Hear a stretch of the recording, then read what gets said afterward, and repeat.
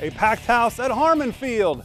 Redskins of Wapak opening WBL play against Shawnee. Indians start with the ball. Ray Manley takes the snap, throws it to Kane Bentz, who's immediately stopped by that tough Redskin defense. Wapak now gets the ball. Maddox Lyles takes the handoff, picking up 6 yards across midfield.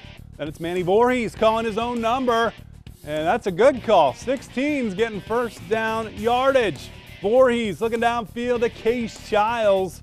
He's going to be a big target all year. 20-yard pickup. The drive continues as Lucas Shade gets the ball, and he's going to pick up 6 yards. Wapak driving their way down the field. Next play, Voorhees looking for the end zone, finds Childs. 7-0 Redskins.